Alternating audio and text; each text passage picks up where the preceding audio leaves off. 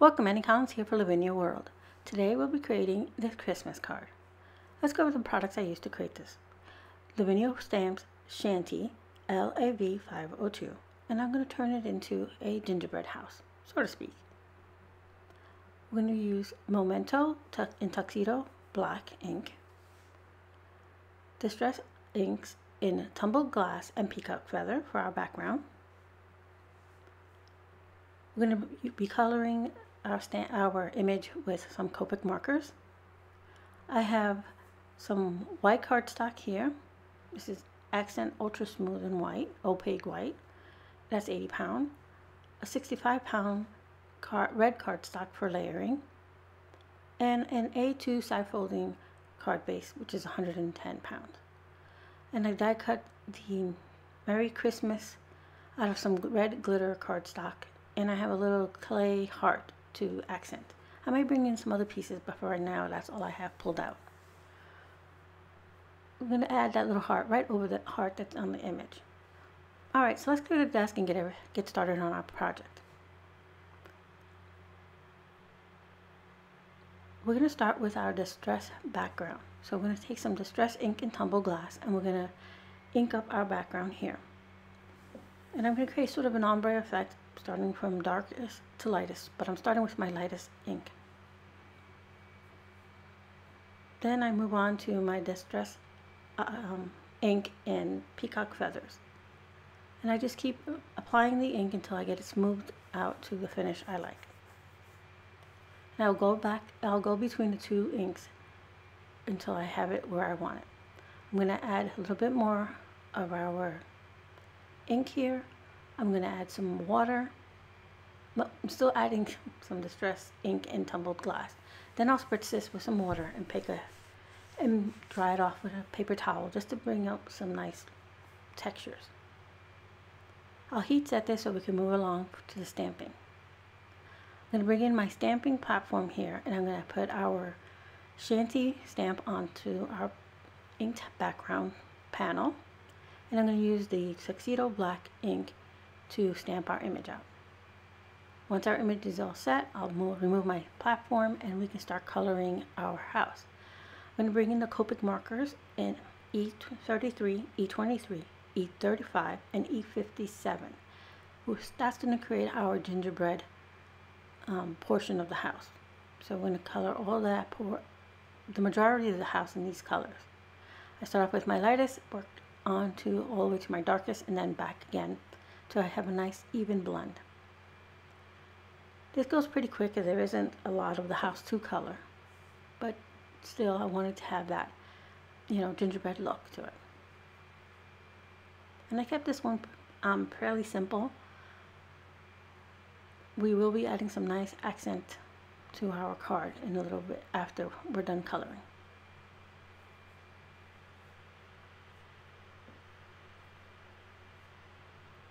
And I'm adding some color to the trees because there's some tree limbs that are on the side of the house. So I want to make sure I get those as well. Although most of this image is pretty much shaded for you, there's still little white dots in the highlighted areas that you can add the color to. So now we're going to move on to our R markers, which is R29 and R39. And I'm going to color the heart, the trim around the round window, and our door with these two markers. So we have a nice red door here.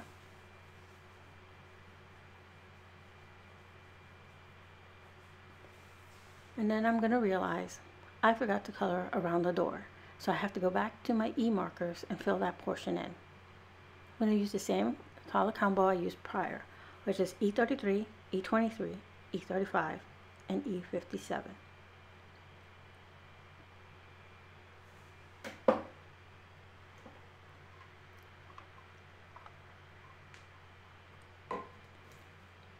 Once I have that done, we'll move on to finish coloring those little cobblestones next to our door. And we're going to bring in some G markers, G14 and G05. So now we have a little bit of red and green on our little house here. I'm going to do all the cobblestones and that little trim around the door in green. We start with the G14 and then we bring the G05 in to add some dimension. Now we're going to do our roof. I'm going to add a little bit of color to this here. We're going to use YR31 and E41. We're not doing a lot, just adding a little highlight here and there. So now our coloring is done. We're going to bring in our base, cardstock, card base, and then we're also going to bring our layering cardstock. I'm going to trim down this panel just a bit so that it's 4 by 5 1/4, so that I have a nice mat all around it once I adhere it to our layering cardstock. Alright, but before we adhere it, I want to adhere our layering cardstock first to our card base.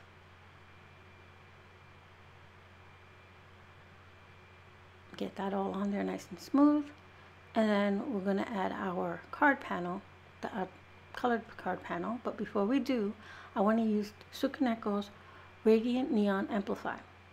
This is a texture medium. It goes on glossy, and then once you add some heat to it, it'll puff up. So this will create a nice snowy effect or icing effect on our gingerbread house here. So I'm just going to add it here and there. I'm not putting a whole lot. Just want to create icing drippings onto our house here. I'm even going to go down some of these little snow, which is actually like little leaves or coming down off of the trees of the house. But I'm going to make them look like little snow icicle type things here. So I'm going to go on the roof, on that, and on our card, on our house base towards the bottom. Some I do scribbles, some I do little dots, just to get it on there to look like snow. Or in this case, since it's a gingerbread house, like icing. Now, we're going to heat set this, and then it will go from slick and shiny to puffy and matte. So I'm going to bring in my heat tool here, and I'll start heating it up. And I'm not sure if my camera caught it or not, but you can actually see it change from shiny to puffy. Once that is complete, it's all nice and puffy and textured, I'm going to adhere that card panel to our card base using some low profile foam tape. I'm going to use 3 strips of it, and that's because our card panel has warped a bit from all that moisture that we put on it and then heating it, so this will make it nice and flat and straight. I'm going to center this on here as best as I can. Once that's on there, we can start adding our sentiment and our embellishment. We're going to start with our little heart that we're going to layer over the little colored heart. I'm going to get my jewel picker here and drop my heart all over the place. Finally get it centered onto the house here. And this is a little female heart, so it's going to be nice and lightweight. And that texture that we use, the Amplify, is also very lightweight, so it doesn't add a lot of weight to your card, so it'll be easy for mailing. So I'm going to go ahead and adhere our die cut Merry Christmas to the top, and that's cut out of red glitter cardstock. I had a piece stuck still on my M there. Now it's stuck to the corner of my card, but I'll remove it. I'm adding a little bit of liquid adhesive to the back of my die cut and getting it on there and making adjustments until I get it straight. Okay, now you could be done with your card at this point, but I'm going to go ahead and bring in a little bit more embellishment to the bottom. I'm going to bring in some Maker's Movement shaker sprinkles, and this is called Peppermint Twist. So I'm going to pull out these little peppermint candies. They are red and white candy shapes, but they're also made out of clay. So I'm going to add those to the bottom here. I'm going to add 4, 1 on each side of the green cobblestones, to add more to our little candy or gingerbread house, I should say.